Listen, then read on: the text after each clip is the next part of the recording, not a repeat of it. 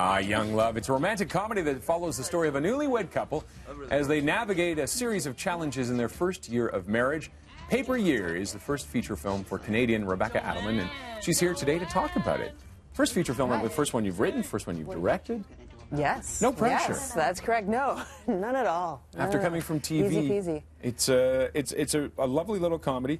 I think that's the most challenging year, isn't it, for anybody, especially when you're that young, and especially for millennials now. Well, that's the thing. I mean, I actually got married really young as well, and everyone told me not to do it. It was this really unusual thing, I think, for young people to go ahead and just get married because they were in love, and it's challenging. Yeah. So is it a bit autobiographical, or? Very loosely. Very right. loosely, yeah. What was it like making the transition from writing you wrote for New Girls, what was it like moving to the big screen and writing a full feature? And directing it, too. Yeah, you know, the writing was pretty natural and easy. Yeah. And what was so lovely about writing the movie was that I just wrote it. I went away to a cabin in the woods, and I just wrote it for myself. I just wrote it with no expectations. When you write for New Girl, you write for a TV show, you're really writing for other people. There's a whole system in place that you're writing scripts. So many people are reading them. Well, it's team collaboration, too, Team right? collaboration. You know, there are a lot of people involved. So there are a lot of cooks in the kitchen. This was just me. Was that daunting, or did you feel good about being able to do that? With the writing, it was okay. When it came time to actually shoot this thing, you know, and people were like, "Yeah, let's make it." Wait, I'm going to direct? Oh my gosh, yeah, sure. It was daunting at first when you're sitting down with actors, and these are real actors who. Professionals. I'm professionals, and I'm going to direct them. You know, you start to think, oh yeah, right.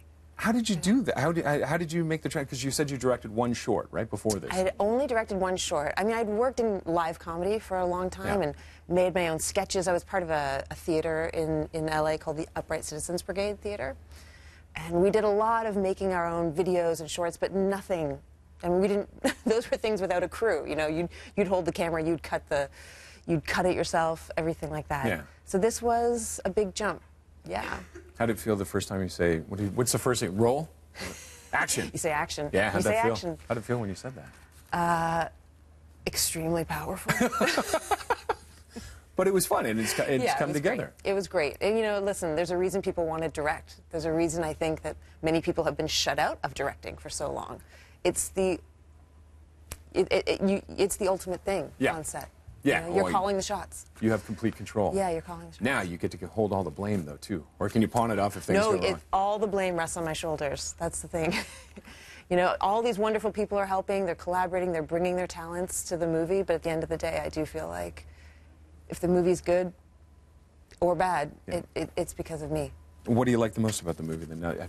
From when you started, did it finish the way you visualized, you saw it at the beginning? No. Not at all. Right. I mean, I think I actually think it finished better. It becomes an entirely different thing.